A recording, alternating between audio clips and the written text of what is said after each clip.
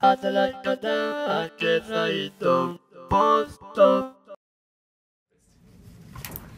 I wanted to work with people, number one. I wanted to be able to use my brain, but also use my hand. And I wanted to be in a profession which would which would allow me to have a job for many years, to be able to have things that I feel are important for an occupation, but now being able to help people becomes even better. So. The other thing is, I would go to physical therapy sessions because my grandmother had broken her ankle, my mother had a frozen shoulder, so as a child I would go with them to the physical therapy visits. And I really enjoyed the relationship that the physical therapist had with my family when we would go. I saw that he was able to communicate with a lot of people, he was helping them, he was a very happy person, and it seemed like he really enjoyed what he was doing. So when it was time for me to go to college and decide what to do, I always had that in my mind. And so I volunteered at a physical therapy clinic, actually here at the hospital at USC.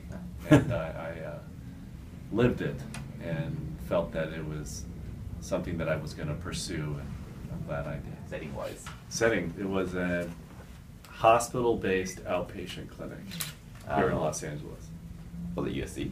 It was at Kaiser Permanente. Oh, South, yes. Okay, so when I started working, it had only been like 3 months. I was a new grad, basically. And there were 2 women and 1 male who were working with patients with pelvic health problems. And so the 1 male had left, and that left an opening. So our director asked if I was interested in getting involved with working with men's pelvic health.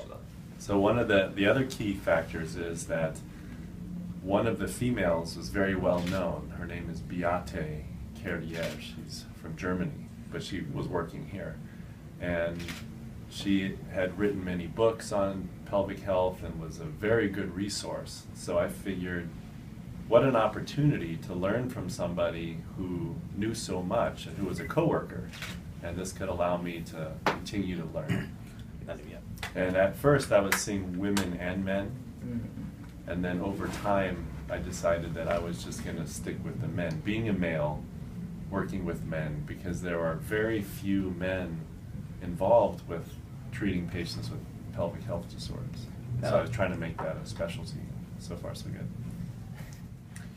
So males who have pelvic health conditions or issues are really going to be those perhaps who have had prostate cancer and have had a prostatectomy, where the prostate gland is removed, in which case some of the muscles underneath the prostate gland, which is our external urethral sphincter, may need some rehabilitation to restore bladder control. So men would typically leak after the surgery. And so just like with any other surgery, physical therapy can be very helpful to them to help them recover their muscle control.